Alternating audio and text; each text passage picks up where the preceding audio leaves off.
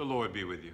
Thank you for joining us today here at Christ our Savior Lutheran Church in Holland, Michigan, for the whole counsel of God on this Monday, May the 20th. We continue in the book of Romans. Today we have the 5th chapter.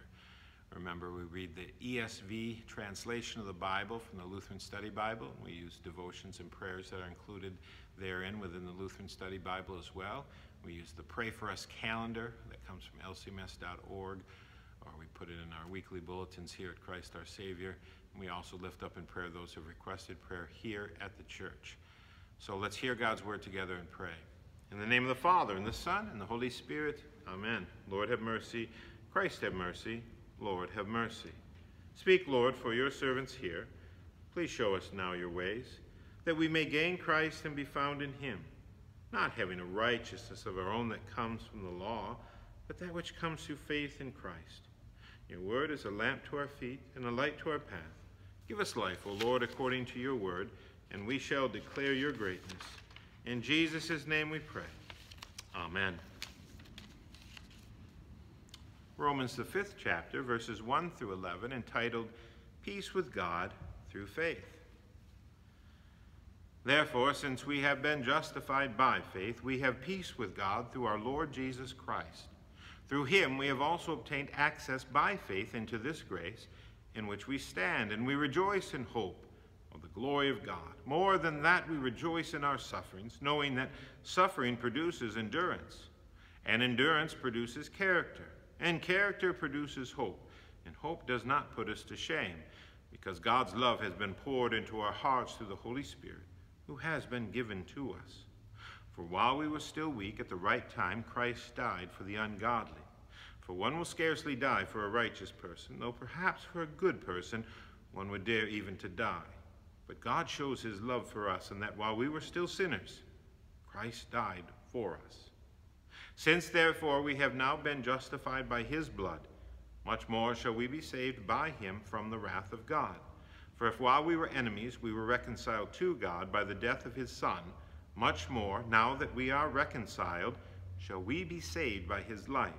More than that, we also rejoice in God through our Lord Jesus Christ, through whom we have now received reconciliation. So far the word. We naturally seek to avoid pain and suffering, yet there are times when suffering is unavoidable. Focused on Christ's suffering, death, and resurrection, we know that suffering is not the whole story. God will use afflictions for our good and to bless others. He will keep his promises, and he will overcome our sufferings by our faith. We pray, Lord Jesus Christ, you suffered for us. When we must suffer, lead us in faith. In your name we pray. Amen. Continuing now at verse 12, death in Adam, life in Christ. Therefore, just as sin came into the world through one man, and death through sin, and so death spread to all men because all sinned. For sin indeed was in the world before the law was given, but sin is not counted where there is no law. Yet death reigned from Adam to Moses, even over those whose sinning was not like the transgression of Adam, who was a type of the one who was to come. But the free gift is not like the trespass. For if many died through one man's trespass, much more have the grace of God and the free gift by that grace of that one man, Jesus Christ, abounded for many. And the free gift is not like the result of that one man's sin. For the judgment following one trespass brought condemnation, but the free gift following many trespasses brought justification. For if because of one man's trespass death reigned through that one man, much more will those who receive the abundance of grace and the free gift of righteousness reign in life through the one man, Jesus Christ. Therefore, as one trespass led to condemnation for all men, so one act of righteousness leads to justification and life for all men. For as by the one man's disobedience the many were made sinners, so by the one man's obedience the many will be made righteous. Now the law came in to increase the trespass, but where sin increased, grace abounded all the more, so that as sin reigned in death, grace also might reign through righteousness, leading to eternal life through Jesus Christ our Lord. Amen. So far the word. Adam's sin brought guilt, the desire to sin and mortality to all humans. We continue to sin and deserve condemnation. Praise God, he did not stop with Adam. He sent a second Adam to begin a new humanity. Christ fulfilled the law. He was obedient to the Father, and he paid the penalty, the full penalty for our sin.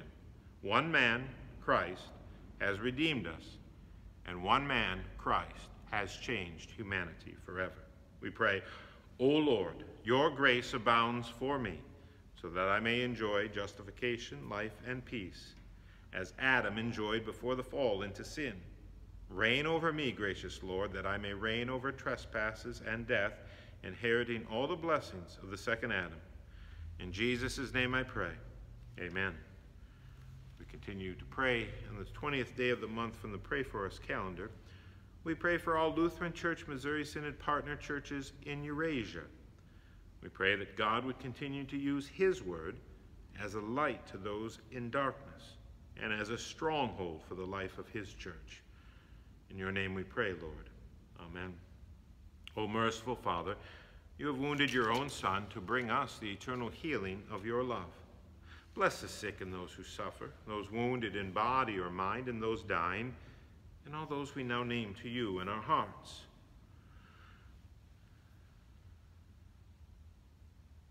As well as Art and Rick, Melissa and Clifford, Helen, Mary Ann, Karen, Art, Jane, George, Bonnie, Marilyn, and Chris. In your own time, grant to them healing according to your will, and sustain them into the day of the resurrection of the body.